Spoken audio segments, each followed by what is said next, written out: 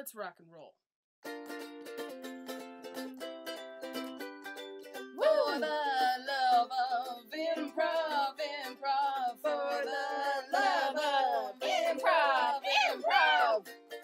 Woo! For the love of improv. Oh my goodness, this is improv. We just love it. Hello and welcome to the 6th episode of For the Love of Improv, where we talk everything improv and why we love it and all the good stuff. We are your hosts. I am Jessie Wicks.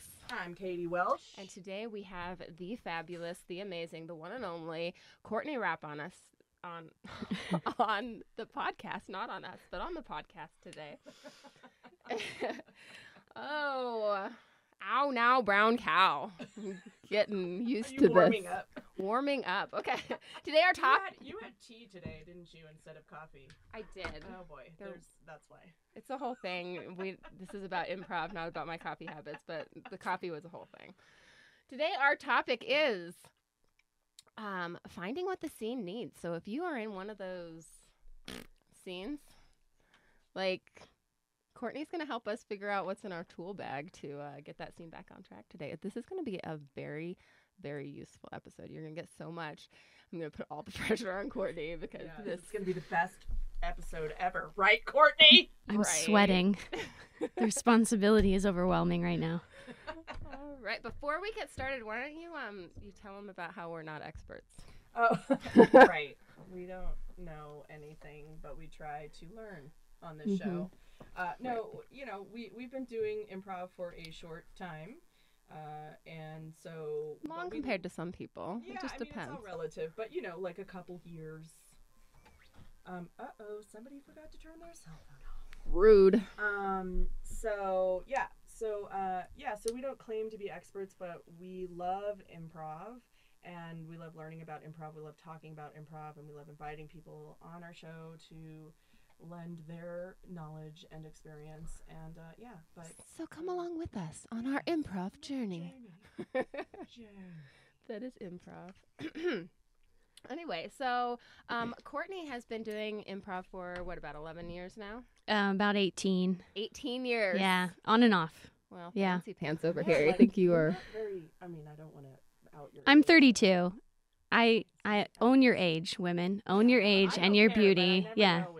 You didn't seem like the type of person that cared, but no. I just turned 45, so good on you. Don't even look at Just a little. You're welcome.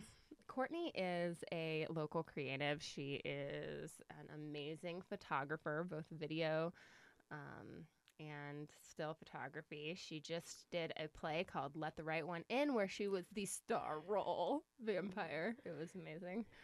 What else you got in the works? What else is going on in your life, Courtney? Well, quite a few things. Just I'm getting ready in 2 weeks to go to Europe for a month and a half. So I'm very excited about that. Yeah, I take a month off a year to relax, chill, sort of regroup my creative spirits, align all of the stars, but from the other side of the world. And then I'm also writing a pilot episode with a previous guest on the show, Taylor Riedeman, and we're really excited about getting the production up and going for that. So good. Yeah, just a lot of random stuff. Yeah, she was amazing.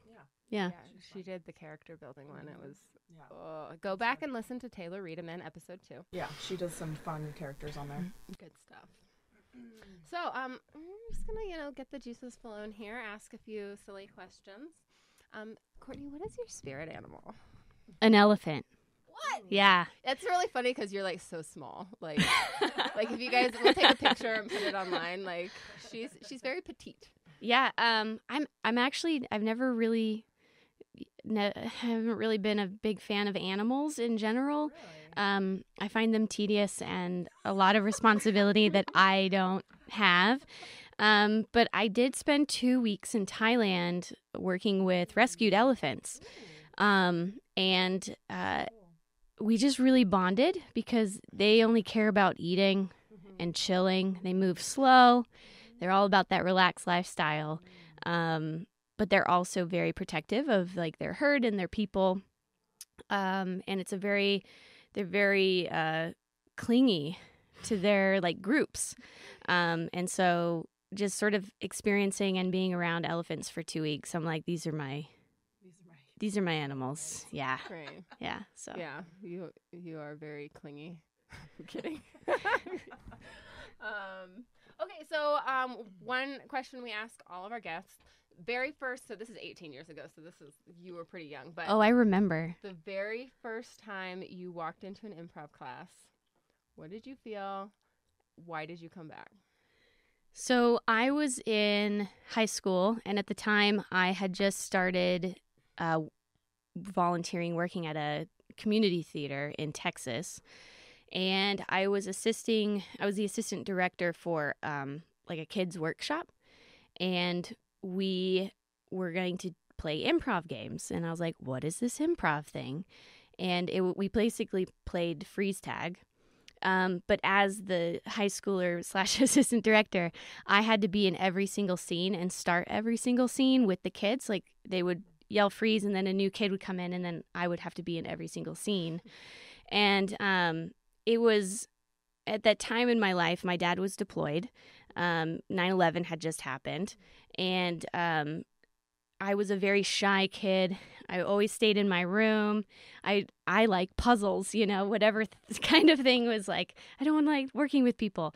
But improv was sort of that thing that got me out of my shell. And I recognized that I was really good at it. It was something that I was actually good at doing. And so from that point on, I was like, this is my life. And I have basically integrated improv into every conversation, everything that I do. So She has never had a conversation since that did not in some way involve him. true story. I think that's so true because, a lot of people will be like, oh, you do improv. Oh, I could never do something like that. And it's like, it's sometimes those people who have the most social anxiety or are the shyest where I want to be like, no, actually, you of all people should try it because it'll do amazing things for you. Absolutely. I mean, every time you have a conversation with someone, I mean, as much as this episode is planned, like it's improvised because we're having a conversation and I don't know what's going to come out of your mouth. But it's just, I think ultimately it's, can you communicate in a braver stance than normal is pretty much, I think, what improv helps you accomplish. Yeah, I definitely think improv helps you with the art of conversation because there is an art to it. And absolutely. There's a way to speak to people to sort of draw things out from them, and also listening is a big part of improv, and that's also a big part of conversing with people and all of that stuff. So all you shy people out there, try improv. I actually never had a problem with talking. I was always good at that, but I did have a problem with listening. So what? Good one. Okay, people. Let's jump into our topic. All right. Okay. Let's do it. Let's see. Okay. What are we talking about today? I'm going to go ahead and set her up with kind of a concept, and we'll talk about this concept because and then Courtney can kind of go in and talk about what the need is in a scene when it falls flat and why a lot of scenes fall flat. But the concept I want to talk about is point of view. I'm reading my notes here. POV. POV. Yeah. Right. Isn't that like an STD or something? No. Sorry. You never know what's going to come out of my mouth. Right? A little nervous now. The hardest thing is sticking to your point of view. This is something Courtney said to me. Why do you feel sticking to your point of view is the hardest thing in an improv scene? Well, I think a scene moves and changes throughout, and people's things that people say change. And so I think a lot of times when we're in a scene, we think we need to follow everything that's happening. And you do in a way, and that's part of listening is, following conceptually. But I think a lot of people in general as human beings, we don't like conflict. And so we tend to agree a lot more than we should. But if you're in a scene where you think that that painting is ugly and someone comes in and starts describing why it's beautiful and all this other stuff, there's no reason for you to agree with them right away. The painting's ugly, and that can create something beautiful from a scene. Right. I feel like we're kind of jumping, main rule of improv is agree, right? But you can still agree that that painting exists and that you're looking at the same painting without agreeing that it's beautiful or not beautiful. Right. I mean, you can still be, when you say agree in a scene, it's more agreeing with the reality. Mm-hmm. Just because you say that the painting is beautiful, I can agree with your reality of thinking that that painting is beautiful. Mm-hmm. But my point of view might be different within that reality.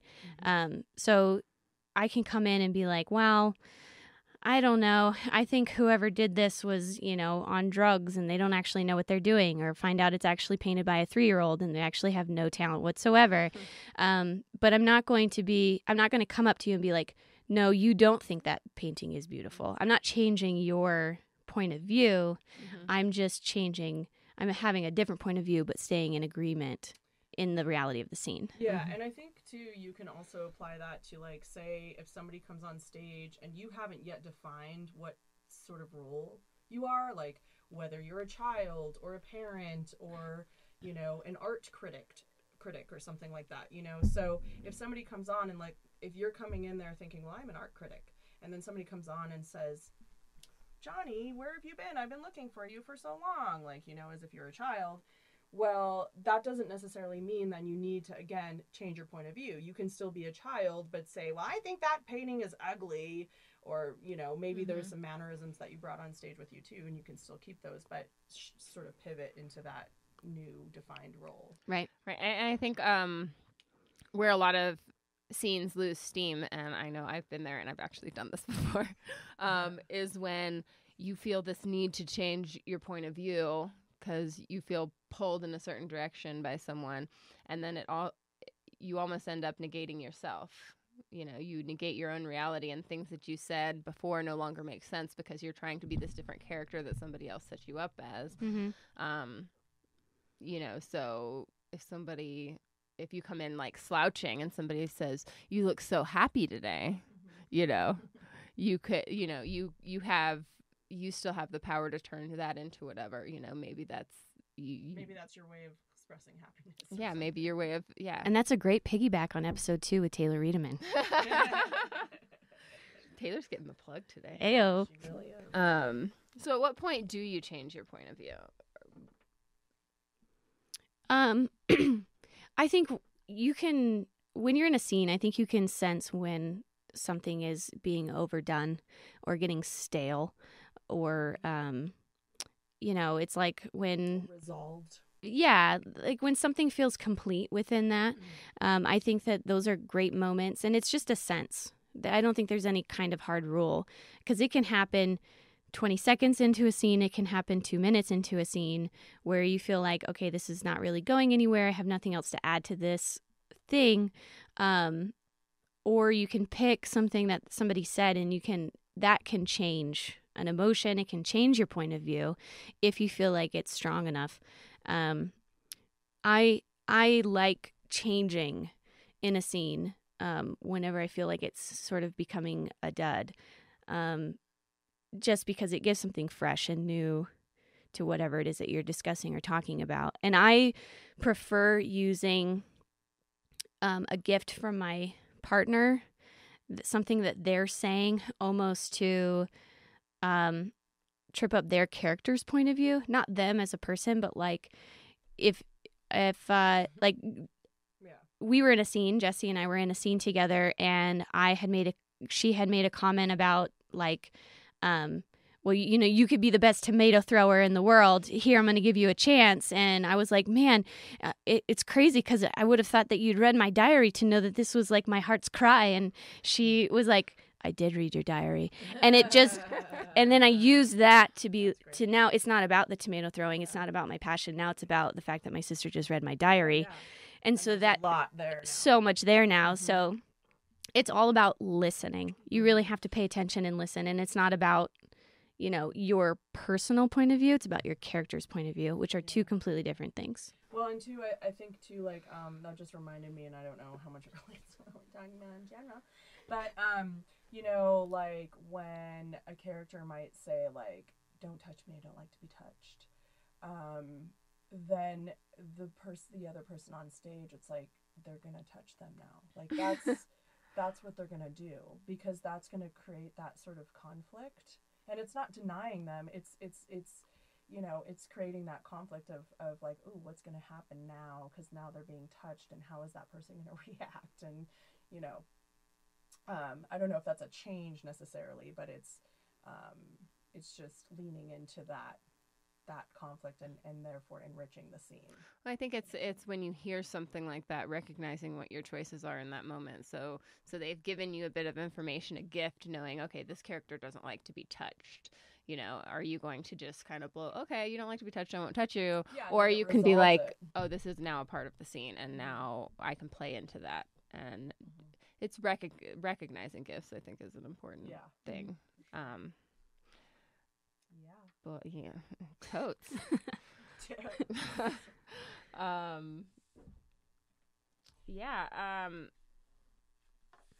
So beyond point of view, you're in a scene and you just feel like it's a dud. You get that moment when you're on scene and you just froze and you're like, shit, this scene sucks. How do I get out of it? What is the first tool that comes to your mind when you're like, okay, I got to just bring something to this scene. The scene needs something right now. What is your first instinct? Well, my first instinct is to ask myself, have we established a relationship yet? And I find that a lot of scenes become duds because you haven't established that relationship. Because if there's a relationship that already exists, the scene most likely won't fall flat. So that's my first thing is, have I given this person a name? Have I established who they are to me? Have they established who they are? Have they established it to me, and have I not recognized it? And do I need to address that? So that's the first thing that I do. Right. Yeah. So is the relationship simply like who we are to each other, or is there something else involved in creating that relationship? Well, the first step is who we are to each other. And then what I sort of do very quickly in a millisecond is establish, okay, what does that relationship mean to me? And that creates emotions. It creates perspective. It creates a point of view. It creates all of these other things, how I would react to this person. Okay, so if you're my sister, do we have a good relationship or a bad relationship? Are we jealous of one another, or would you do this or whatever? And so I kind of run through all of these scenarios. I pick one, and then I go with that. And if I have a partner on stage with me who I can trust and is doing the same thing, they're going to create their point of view. And that's going to, no matter what we talk about, whether we talk about socks or whether we talk about going to college, there's going to be something meaty there because of the relationship that we've developed. I think it's fun too, like, I don't know what you think about this, Courtney, but because sometimes I find myself introducing an emotion before I define the relationship, and then just kind of see where it goes, and then after a few lines back and forth with each other, from there decide that, okay, we're this, we're brother and sister, or we're mom and dad, or whatever like that. So I feel like there's different ways to, you can what do you think about that? I tend to go into scenes like that anyway, because I feel like your emotion will drive the scene way more than your relationship will. And a lot of times that emotion can help you figure out what your relationship is and become more creative in what that relationship is. Because people tend to fall into family relationships or cousins or boyfriend, girlfriend, which are cool. But like, what if you're my boss and we work at a meatpacking plant? Like but how we come into a scene emotionally might actually drive and define that. I'm a very slow scene improviser, much like how I said that sentence. So what does that mean? Could you maybe flesh that out a little bit? What is it different? Because I think that is something like that I know that I've discovered. Like I've noticed like some people I notice that I go too fast, and so actually I'm very interested in learning how to slow down. But there's some people who like I know Ben Craig likes to, he's a fast mover. He wants things to happen. And I kind of get both sides. Like I can see the value in both. Yeah, I think going to our topic of what a scene needs, it's really creating the versatility in yourself as a player to recognize, okay, this scene needs to be a little bit slower, and trusting your instinct to actually move slower. Or coming into a scene and being like, there's a lot of high energy here, so I need to move a little bit faster. My words need to come out a little bit more. I need to be a little bit more creative in the way that I communicate with her, and then my movements are going to go right behind that, and you don't even know. So I think that, what was your question? No, you're doing good. I was just asking to kind of flesh out what the difference is between playing slow and playing fast. I mean, I also noticed that like part of when I play fast, it's because I'm nervous. And so to me, that's not like that I'm not being a conscientious enough player because I'm just, so. I think a way to remedy that, and I know Jesse and I have talked about this, is we replace time on stage with just doing something. And so we think that by doing something, that means speaking. So if you're not speaking, do something. Pace, walk around, find something to do, wash the dishes, mow the lawn, I don't know, carve, whittle, do something. Because that is as much of a gift as saying something to your scene partner. I am a big fan of coming on stage with someone and we don't speak for like 60 seconds. Because me doing an action and them doing an action are going to create a really beautiful scene versus coming on and being like, "Sup, bro? Hey, bro, what's up?" Like that can be funny and it can be great, but like, yeah, but oftentimes people, like you said, like they don't think about actions being starting the scene, and people are nervous about the audience. Like, you're not boring the audience, so get that out of your head. The audience is there, and they're entertained. They are curious about what's happening on stage. And because there's not a lot of slow improv, I think people are going to enjoy and be more intrigued by slow improv than quick improv, because it's like, oh, here's something new. And it's like, oh, I don't really know what to think right now. Yeah. What's going to happen? I'm going to pause right there, and we're going to move into our first segment, which is our concept of the day. And today I picked like a really basic one because I feel like when scenes go bad, sometimes it's basically fundamentals. It's the last page. The fundamentals are what's struggling. Yeah. And so the concept today I got from the Dallas Comedy House. You can go to dallascomedyhouse.com, their blog on the 5 principles of improv that will improve your life. And I took this one that I liked what they said about it. It's listen and respond.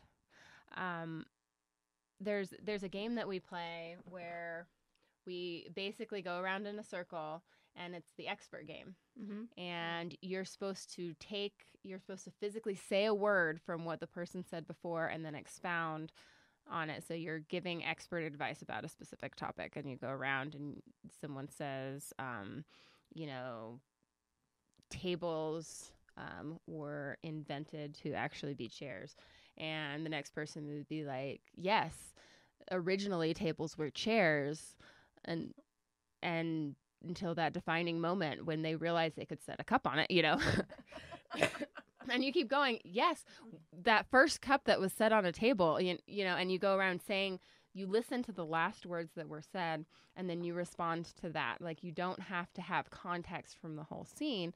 You just have to have context from the last thing the person said. So the Dallas Comedy House says, this is the most fundamental concept of conversation, yet it's often the most difficult. We get stuck in our heads thinking of what we'll say next. And so we miss key information that can propel the conversation or the improv scene. So stop worrying so much about what you are going to say and do or how you are going to be received. Instead, start listening for the gifts being given to you and respond in like kind. It reminds me because an exercise that I've done before, which it's a pretty boring improv exercise, but is basically all it is that somebody is a customer in a restaurant and the other person is a waiter, and then so the person who's the customer, gives their order, and the waiter's job is to repeat back the order.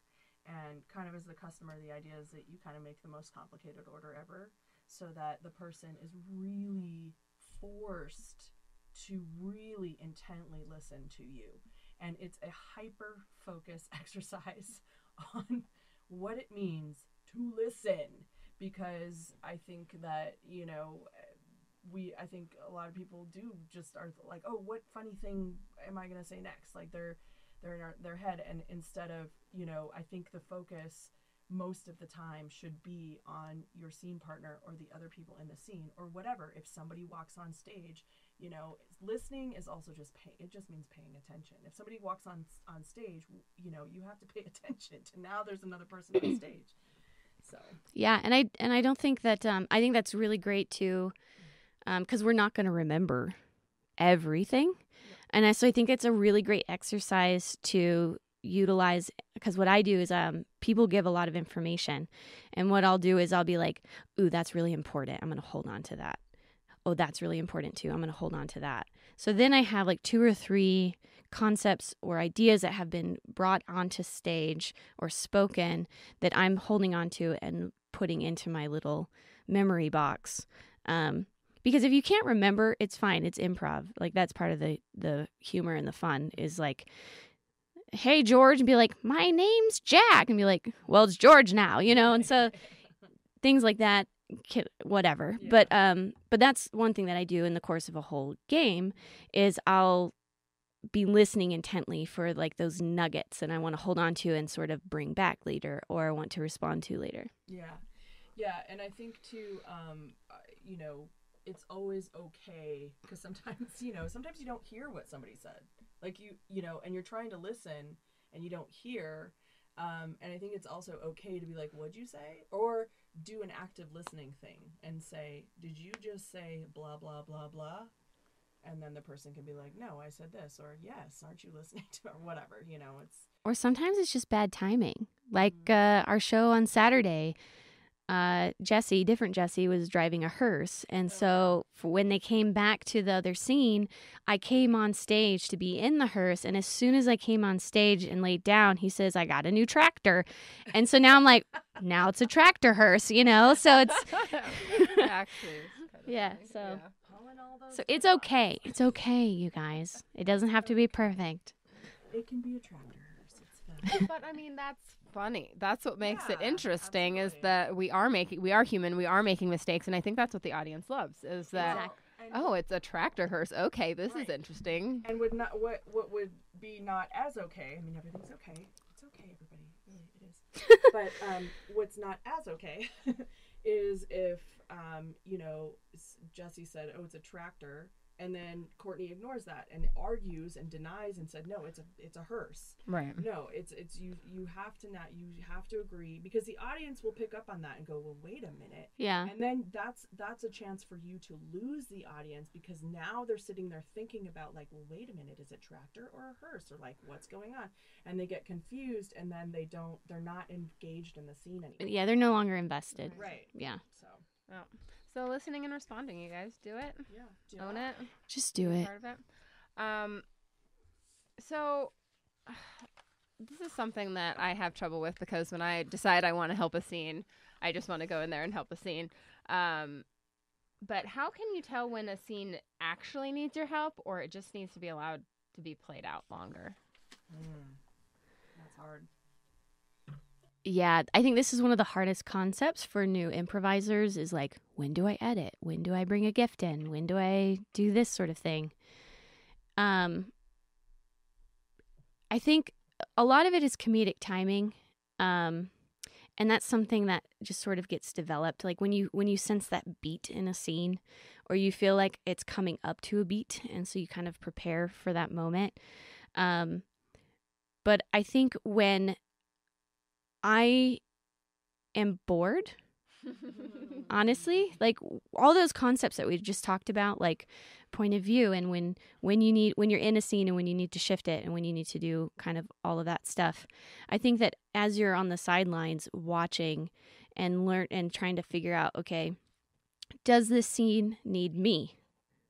And if I keep going like, nope, still good, still going, it's still got energy, it's still got perspective, it's still got all this stuff, then I like to leave the scene alone.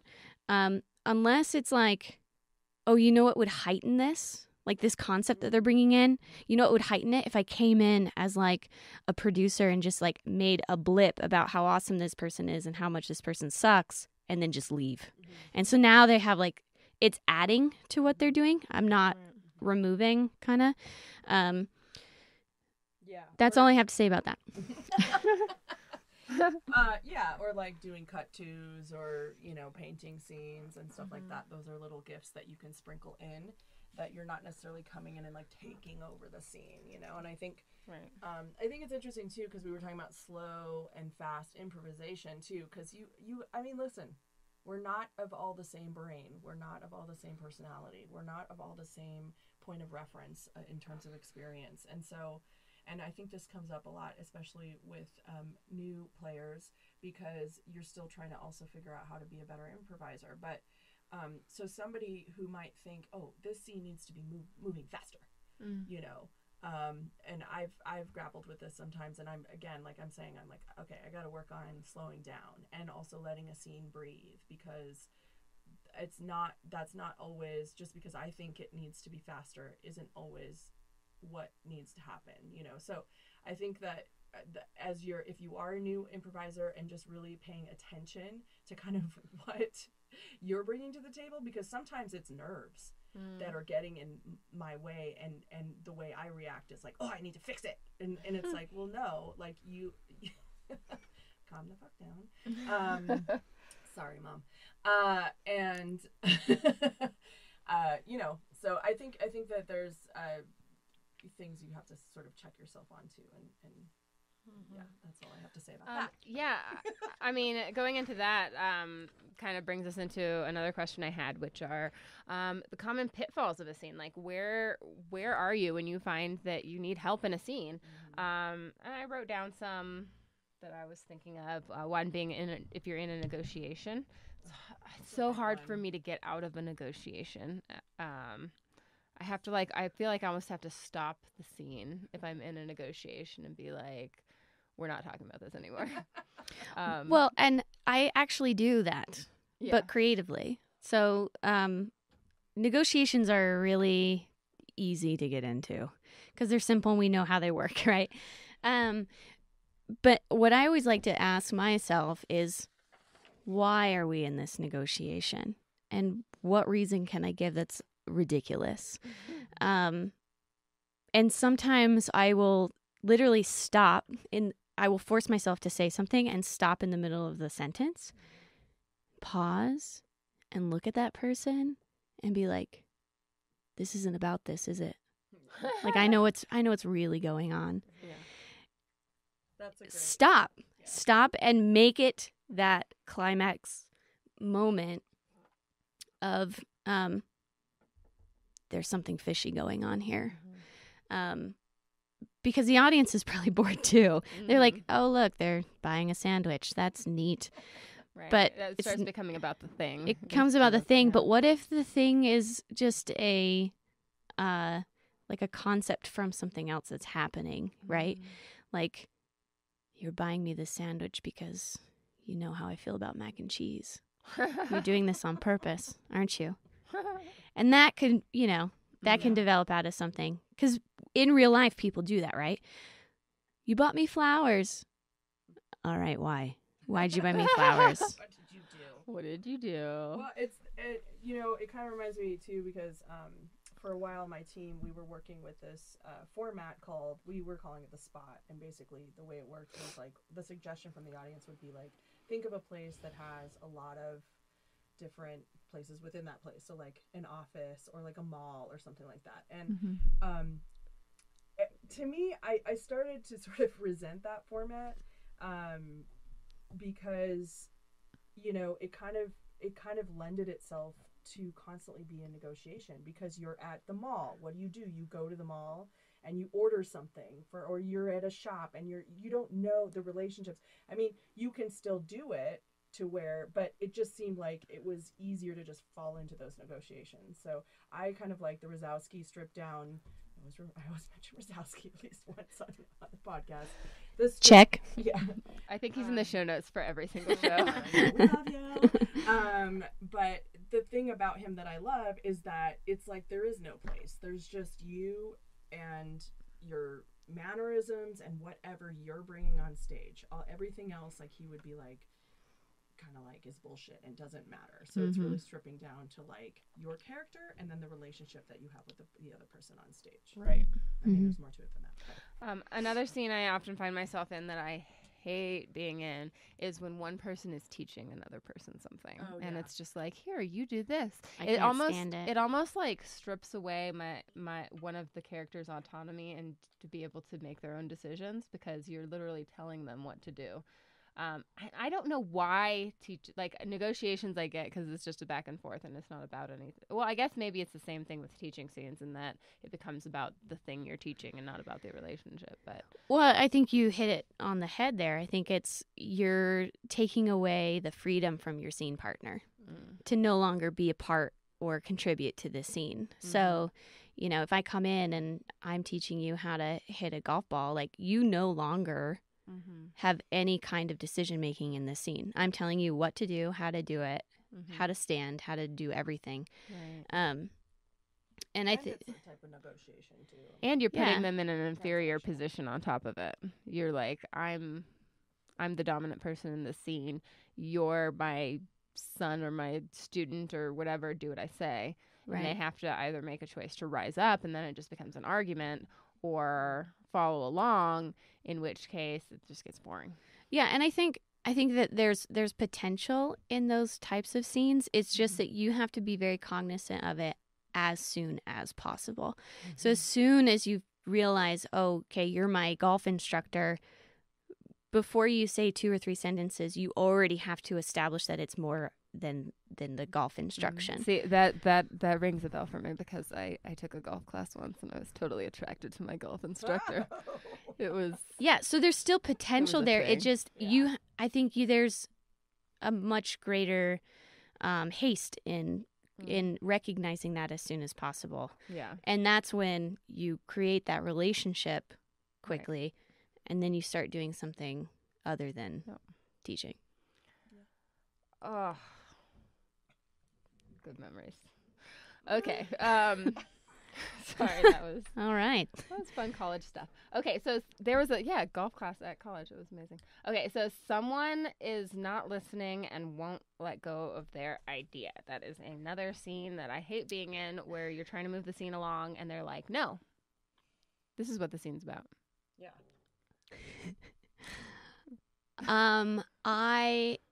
She's got a look on her face like, oh my gosh, we're getting into it. I have a great friend, Lauren. Oh, I love her. She's amazing. And we did improv together in San Diego. And she taught me one of the greatest on stage things that you can ever do, and that when you find yourself in a position like this and someone won't let go of their idea, just agree to the nth degree of whatever it is that they're doing and overdo it. Over agree to whatever it is that they're doing, because in a weird way you end up taking back control of the scene, and you both end up working together. And so then it's less the conflict is not kind of what we've learned conflict is in a scene, but more of this overly agreeable individual, and then that becomes your character's point of view. It's just like, whatever this person says, I'm going to agree with it. Even if it seems weird, all right, well, now our reality is the super weird. Mm-hmm. Right, and actually that's interesting because the way that I worded that was someone's not listening and they won't let go of their idea. But if you turn that back on yourself, well, am I not? Yeah, if I'm upset that they're not agreeing to my idea, that means I'm doing the same thing. So it takes, yeah, you're right. It takes two to make that happen. I wasn't thinking about it that way when I wrote the question. I was like, yeah, I've been in that scene where someone just like, I keep saying stuff and bulldozing me. Yeah. And I'm like, well, am I holding on to my idea too much? But also, if you're the bulldozer, stop it. Right. Just stop. Let's take a break here and do another segment. Let's do our game. You want to play a game? Yeah. Courtney suggested a game. It's a very simple one that we that's great for beginners. It's called You. It's like you, me, we. You, me, we. You, me, we. Sounds like French. You, me, we. Right. So this is a 2-player game. So how about we have it be you two, since I'm the one narrating here. Okay. And basically one person It's our starts. first time ever playing together. How do you feel? One person starts, they make a you statement, and the other person makes a me statement, that's M-E, and then the original player makes a we statement of some sort. And can you quickly explain the purpose of this game in the context of the show? Yeah, I think it's a really good exercise because we're talking about what a scene needs and listening. So it's sort of combining those two concepts together. So I'm going to give a gift. They're going to reply by listening to my gift and gifting me as well. And then from those two statements, you can kind of develop, all right, where can the scene go from here? You're developing the relationship with the we statement, is that? Not necessarily, but you are sort of adding either a heightened concept or, I mean, it's mostly about listening and then adding something to it. And that's all really about, like, when you respond, you should be adding something to a scene. Well, and I feel like those pronouns, too, lend themselves to a relationship. Mm-hmm. We're talking about you and me. Together. All right. How about Katie starts? Why don't you do a you initiation? Hey, Joanne. You know, you seem a little off today. I do seem a little off only because I didn't have my morning coffee. Well, we should get some coffee together and talk about what's bothering you. Because I can tell that something's bothering you, Joanne. Keep going. You have the most brilliant eyes I have ever seen. We should be... Me. Try me. Oh, is it me? I'm doing the game wrong. I thought I was supposed to... You said you, me, and then we. I think it's you, I, we. Are we doing the game wrong? I think we might be doing it wrong. I think the whole point is you, whether it's I or me. Why don't you guys do it together? Oh my god. I'm not calling I think you it's... out. You know what? You know what? This is a great moment. It's a learning moment, I feel like, that in improv, accept failure, fail big. And we just failed huge. And you know what? We're going to pick ourselves up by our bootstraps if you're wearing boots. If not, bra straps. And we're going to do this again. Yeah. Because I think for those of you out there being like, oh my God, that's not what it's called. It's probably you, I, we. Or I think it's I, you, we. So like I. Okay. Yeah. There you go. I went to the DMV today and it was a blast. Right. Oh, I'm going. You hate going to the DMV. We need to talk more because I can't believe that you thought that was my perspective of the DMV. I'm just looking out for your best interest. You're a little too conceited to think that, you know what I want. We need counseling, Sharon. Yay! We did it right. That was awesome. I feel like we could go back and do IUE like over and over again for like a whole scene. No, it's a good. That was fun. I kind of want to play that scene out. Like, let's go play now. Okay. Okay, you have to do one, and then we'll end this segment. Oh, okay. A do-over? For Yeah. you, yeah, but we Everyone explained gets a it wrong, do-over. so of Yeah, so course, now you get to play it Now correct. you So get now to. It's like a whole different game. I know. IUE. IUE. Okay. Mm-hmm. All right. So, I love light bulbs. They're just so inspiring. You have no idea how that makes me feel because I got you one for your birthday. We are like the most awesome friends ever. I think that we should go celebrate with a Slurpee. You know everything about me and everything that I love. We're soulmates, and there's nothing greater that I can say than that we're soulmates. Oh my god. Oh my gosh, I'm gonna cry. Oh.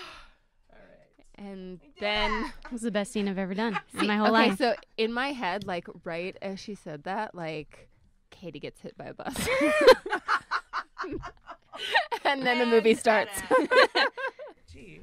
I love you, Katie. I would never wish that upon you. But it would be really funny in that scene. All right. Let's keep talking about our topic. Does it always have to make sense? Like if you're trying to change the direction of the scene, does it have to make sense? Like if they've stumbled and the scene is just very confusing, like, and you're trying to get it, do you have to take everything that was there and wrap it all up so that everything makes sense? Or can you just pivot? Pivot. Yeah. Yeah, pivot. I think it doesn't need to make sense right away. Mm-hmm. And if you've been listening to the scene, you can bring stuff back that will then justify whatever change or pivot that you made.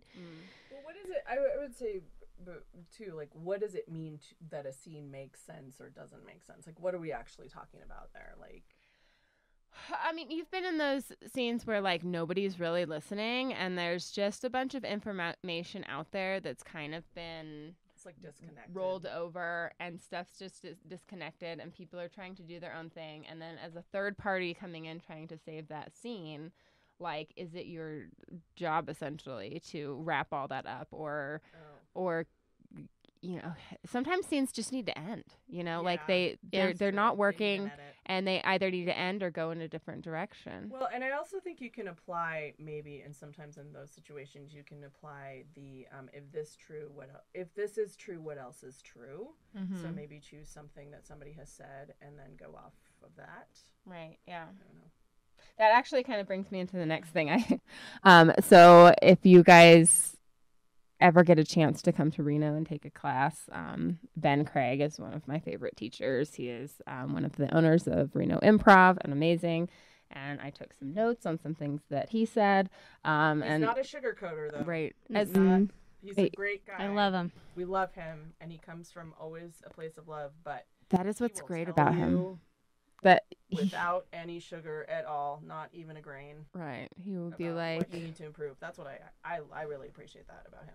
right. That's my favorite thing. So I wrote some notes, and we'll see what Katie and Courtney think about this, and some are stuff that I talked with Courtney So too. this is stuff that you've learned from Ben. basically. Stuff I've mostly learned from Ben, and then also some of the stuff I've learned from Courtney because she's like my teacher as well. Oh. I'm like I fancy She's your her my spirit animal? mentor. Like I don't know, can I say that out loud to Yeah, everyone? that's fine. Will you be my mentor? Spirit animal. Courtney's my spirit animal. So there's a couple things. Courtney already went over the first one. Does the scene have a strong relationship? Is there a clear setting? I think we kind of touched on that a bit, but sometimes you have the relationship, but it's not in context of where you are and what you're doing. Mm-hmm. So sometimes just adding that little bit of information like, oh, we're in a love triangle, but this is, you know, band camp or something, you know, like that adds different elements that feed into whatever it could be. So ask yourself, does this scene have a setting yet? Because sometimes people go straight for emotion in relationship and they fail to set the scene. Or sometimes the scene too can help establish the relationship too, I think. Right. Like when that last Saturday, Diana and Taylor were on stage, and Diana was kind of like trying to get Taylor to hear her, and Taylor couldn't hear her, and so then I came on stage and I said, oh, look at the babies, you know, so Diana then became a baby behind, you know, the glass or whatever, and so that... It was sheer genius. I didn't know about that, but it helped to define the relationship. I think that's what I was trying to... Right. So like Katie said, if this is true, what else is true? So, you know, taking that, you know, like, okay, you're obviously in a classroom. Well, okay, is it a college classroom? Is it a philosophy class? Is it what, you know, like there's little bits of information that you can add in kind of as you go that kind of make that scene bigger. If this is true about a scene, what else is true about it? And it kind of ties into like, what else could this conversation be about? Like maybe they're being a little vague about something, but like really it's just something ridiculous. I can't give a good example, but someone who's really good about that is Tim Mahoney. Go back and watch episode, is it 3 or 4? I think it was 3. Tim Mahoney. He was another guest. Tim's so great. I've seen him do it. Like, we thought that the conversation was about this, but it was kind of a vague conversation. And he was like, this is actually about clown school or something like that. It's not an actual example, I had a scene with Bill on Saturday, and initially the scene was sort of running into like we were a married couple and we weren't getting along. And he just wanted to stick around and blah, blah, blah. And he made a poor decision. And then at the end of the scene, I was like, well, that's boring. You know what? He's been interviewing to be my house robot. And and so it ended up being, you know, yeah. Exactly. It could be about something totally like you start with a boring conversation and you're like, this isn't a regular interview at all. You're not actually a human. Yeah. You know, one of my biggest tools that I have used for years and years and years is breaking the audience expectation. Yeah. Because the audience is running scenarios in their own mind. And they've been watching and they're paying attention and they're listening, sometimes better than the players. And so, you know, the bell game where you say something and ding, and then you got to replace it with ding. I love that game. Just go through all those dings in your head in a millisecond and come up with like, you didn't give me ketchup.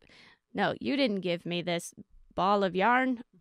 How dare you hand me this bomb whenever we're here? You know, that kind of thing. And so the whole audience thought that we were a married couple and we were on the verge of divorce because he purchased a talking toilet and it was weird. But like, you know, scene's overdone. It's sort of boring. Okay, what can we do? Okay, change the whole concept altogether. Still keeping your point of view, keeping with the reality of the scene. Absolutely. Just a couple more things, and then we'll move into the history segment because we're getting short on time. My favorite, this like as a new improviser, level 2, when I was first learning long form, this like blew my mind. And I'm sure a lot of you know this, but it's just called "Here's the Thing." You know, scene's going weird. It's basically getting back to the relationship, but it's just like just regular life is happening. This is boring. We've established this scene is boring. So let's just throw something in the mix that's not, just stop the scene in your tracks. You know, that second you have the scene sucks feeling and be like, so here's the thing. I've been lying to you for 30 years. I'm actually an alien and I've been taking notes on you. So the only thing I'm going to push back a little bit because Ben says that all the time and I get it and I think it helps, but it means you have to come up with an idea and invent. And I personally am not great at that. I don't feel like I have great ideas. I'm great with emotion and establishing relationships, but so I also like kind of, that's good for people who can be snappy and come up with great inventive ideas. But what I like too is, I think Courtney said earlier, something like, instead of saying here's a thing, you could also say, well, you know how I feel about that. Oh, yeah. To me, that's like an alternative way of saying it, and you don't have to invent. It's now becoming more about emotion and relationship, and for me personally, that works. But is that kind of like a question though? Like, you know how I feel about that, and then it's my job to be like, to come up with like. Not necessarily, because you can agree with the emotion. You don't know why that emotion exists necessarily, but now you're sharing in that moment together, and maybe you never actually bring it up, but now there's a secret you have and a secret you have, and you're both playing on those perspectives and secrets, and now everyone's like, oh no, what is it? What is it? And be like, you know what? We don't know either, but sometimes that creates suspense, and by the end, you're slow down. That's my biggest note. Slow down, because those are the moments where you can use to come up with stuff and run scenarios in your head, but you're still being true to that emotion. And you're building that suspense too. Exactly. So. Right. Interesting. Last one is why is that important? We won't go into it that much because we got to get to our history segment, but just the last thing that somebody said, why is that important? How can you make that bigger in your mind and make a choice based on the last thing that was said? Why is that important? And how does that affect everything that's come before? There's a little game about that. Kind of a little bit like, if this is true, what else is true a little bit? Right, yeah. It's a lot of the same thing. We're going to jump into our history segment now. What do you got for us, Katie? Okay, so this may not be totally on topic, but I always get my history segments from Improv Nation, How We Made a Great American Art by Sam Wasson. So this is talking about the relationship between John Belushi and Dan Aykroyd. Many of you may know that they were key players in the first group of Saturday Night Live, and they began through improv. And before Saturday Night Live happened, kind of a precursor radio show to Saturday Night Live was called National Lampoon Radio Hour. So basically, this book describes, and this happened in 1974, when John Belushi and Dan Aykroyd met each other. It was like, and this is quoted, I think, from Belushi saying, we took one look at each other and it was love at first sight. So, and really what it talks about is the chemistry that they had together on stage was just like out of this world. What I like to do is just read a quote, and then we can discuss it. This book later, after talking about sort of their relationship and how much chemistry they had, the author Sam Wasson gets a quote from Winston Marsalis, jazz great Winston Marsalis, talking about jazz but applying this to improv. So this is what Winston Marsalis says about jazz, but also something that we can apply to improv. Yes, the real power and innovation of jazz is that a group of people can come together and create art, improvised art, and can negotiate their agendas with each other, and that negotiation is the art. So what I like about this quote is, because, and this has just been on my mind, we can talk all day about good techniques and how to, make a better scene and all that stuff, and that's all very, very important to the art of improv. But I think also sometimes something that doesn't get talked about explicitly is the chemistry and whether or not you click with the people that you are in with a group. And so some of those techniques can fall flat because you're not clicking with each other. And so I don't know, I guess the question is, what do you guys think about how do you just need that chemistry, or is there something that you can do as a group to kind of foster that chemistry or make it so that you guys are clicking more on stage? What do you guys think? I think another word for chemistry is just simply trusting each other. Yeah. You know, I can be on stage with people who their style is really strange to work with me, because like you said, we all have different backgrounds, we all have different styles, techniques, but ultimately it all comes down to, do we trust each other? Do I trust that if there's a really big silence on stage, that I know the way that you work and I understand your style and technique, that I can trust that I can be quiet and shut up and wait for you to say something or give me something. And I think it is the most important thing. I know really, really strong improvisers that I think are really brilliant and amazing, but I don't trust them. I don't know them. I haven't worked with them.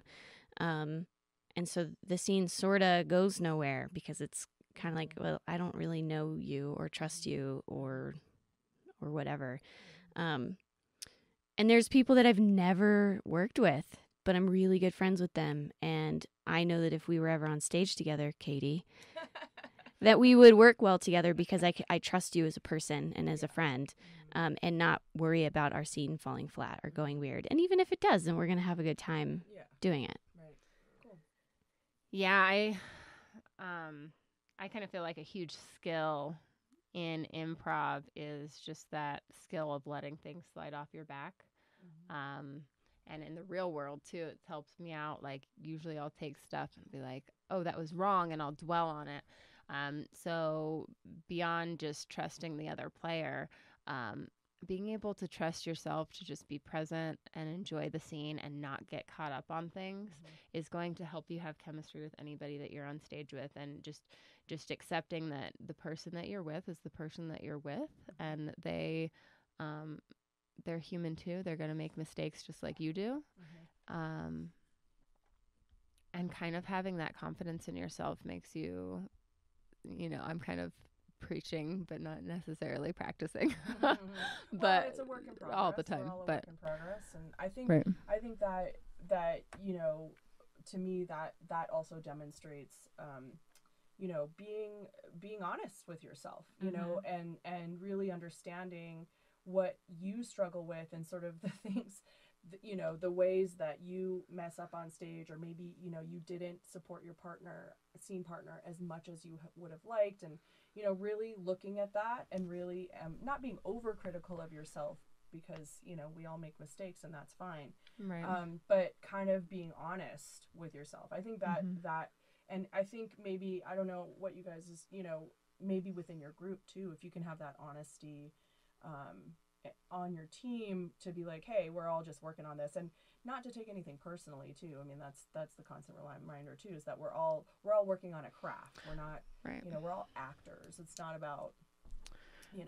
Well, but as I say that too, I also do it with the disclaimer, is there is some people who you work with over and over and over again. You have those discussions, you have those notes, and they just don't get it, and they don't change, and you might start from a place of trust, and then they lose that trust because they're not growing with you, or they're choosing just to stay in their comfort zone and not improve, and that makes, I don't know what happens when you're in that situation. I don't know. Well, I mean, I think everybody, I guess grows at their own pace, and I don't know. I think that's, I mean, to me, that's a thing too, is that it comes down to group dynamics, and because I've seen people that, or worked with people on stage, like kind of Courtney was saying, where it's like, oh, I really like this person and I get along with them off stage, but when we're on stage, it's like there's just something missing. It just doesn't click. And that might not be for any other reason except for, because I'll see those people with other people on stage, and I'm like, wow, they really came out and did things that I didn't think that they could do. So maybe it's not about, them necessarily not growing enough or not, but maybe they're, maybe there was something about me that made them feel either inhibited, or, we're just not clicking or whatever. And so I think, I don't know. It's all about complimenting. you know? And I think like we were talking about, what does the scene need? Sometimes a certain player, you just don't compliment them well. Yeah. And, you know, I don't compliment everybody. Right. And a lot of people don't compliment me. And knowing that, I can do one of two things. I can ignore it and I can be like, well, I'm just going to still do me. Or I can look at that situation and look at somebody that I don't compliment and be like, what is a technique that I need to grow and need to exercise that technique muscle and practice and force myself on stage with that person and be like, okay, how do they play and how can I compliment them? And now I'm growing as an improviser.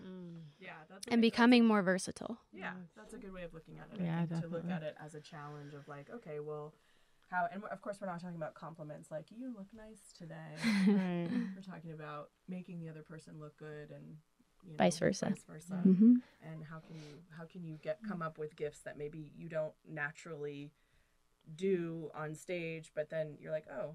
Yeah, I totally Like I tell my 3-year-old son, you can't control what other people do, but you can control how you react to it. Yeah. And that's how you become better. That's awesome. Awesome. Great history segment.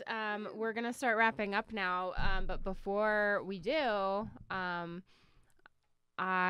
am going to ask Courtney, is there anything left over that I didn't quite ask you? Any last words about, you know, how do you make that scene better? I think the biggest thing that you can take with you that's very simple and precise is when you come into a scene, ask yourself if you can do one of two things. Should I join it or contrast it? And that's referring to whether that's the emotion, whether that's the being agreeable, et cetera, et cetera. If someone is on stage and they are just huffing and puffing and they're angry and that's where they're starting their emotion at, I can come on stage, either join them and also be huffing and puffing and be angry about it, or I can come in and contrast that with a completely different emotion. And that, for me, is where I like to start, is am I going to join this person or am I going to contrast this person? Mm-hmm. It's a quick little tool to put in your tool belt. I like that. Awesome. So, final question of the day. I didn't write one, so let's make one up off the spot. Final question of the day. It doesn't exist.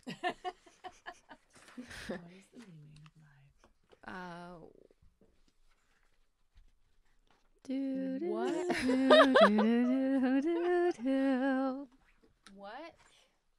Looking back at your life as a whole, if your life were to flash before your eyes right now, you were gonna die. To get Poof. by a bus.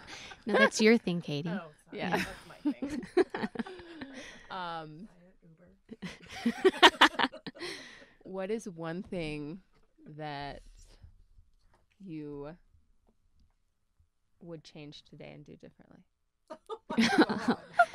This has nothing to do with improv. It's not supposed to. Okay, you want to. Oh, it's not supposed to have. Okay. Oh, okay. I could do a less serious and like really stupid one, but Yeah, because that's a really long answer. That's like, wow, I need to. Let's go get coffee. I know. I need to assess this. Okay. Yeah. What color is your aura? I don't even know what that means. It's whatever you want. Okay, you come up with one. Gosh. Let's see. If you could be a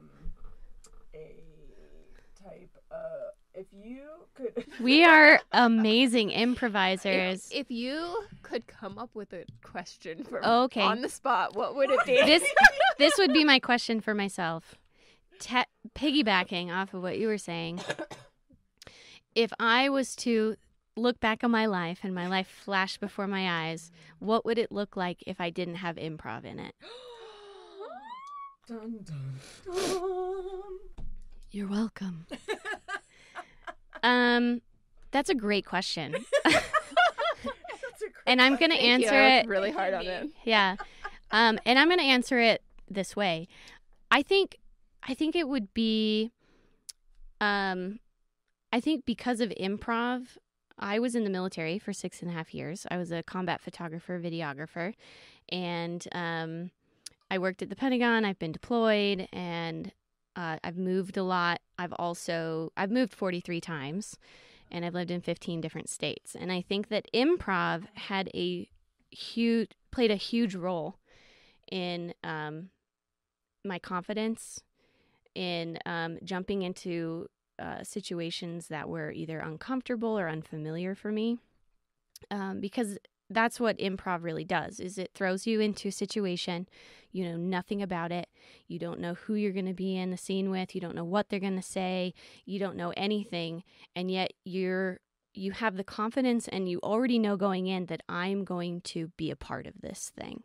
And I think in life in general, when you're thinking about auditioning for that play for the first time, or you're wanting to work on a project that you've had a dream about, or you're going into an interview or talking to someone, or you feel compelled to talk to that person on the street because you just know it's going to make their day or whatever, improv gives you the confidence and I think makes you brave to jump into those things. And I'm thankful for improv in that way, because it has afforded me the opportunity to jump into things that I wanted to do. That's awesome. Aww. That's a great note to end on. I love it. Yay. Thank you, Courtney. For the love You're of welcome. improv. For the love of improv. Yeah. All right. Quick, shameless promotion. If people were to look up Courtney Ropp, they're trying to figure out what you're doing. They want to be involved in all things Courtney. Where do they go? What do they look for? The best place is on Instagram at court OA, and keep up there. I also am the media director over at Good Luck Macbeth Theater, and I'm going to be in a couple sketch shows and a couple more plays, so definitely look that up. Also this Saturday, I will be on stage. And so I think we're all going to be on stage, actually. So scramble at Reno Improv, 8 o'clock. $5. Yeah. Check us out. Hire me. I take pictures. Yes. Awesome. Can I Yeah. do a shameless plug too? Please. Please. We have no money for marketing. So I took a sketch class with Jason S. Sarna. He's great. Jason Sarna, who I love. He's an amazing teacher. And from Reno Improv. And it's a year-long class. We wrote many different sketches. We then narrowed it down to one. We auditioned actors. We directed them. We're in our last 2 rehearsals. And now we're going to present our sketch class, which is called sketch show, which is called Herd Immunity, which is happening starting November 23rd, and then 3 more Saturdays after that, same show. So hope you guys can make it out to Reno Improv. Oh my gosh, such great stuff. We will put it all in the show notes, all of the stuff. You'll be able to go to so many things.